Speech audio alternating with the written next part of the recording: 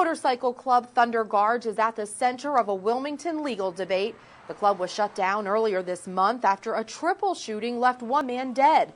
It was the first time the Wilmington safety director used the city law to shut down a business because of a criminal act. The law is 6 years old, and some city council members say it's not being enforced enough. There have been 2 other killings in the club's parking lot in the past 2 years. The club has reopened for small events. No large social events are permitted until June 1st.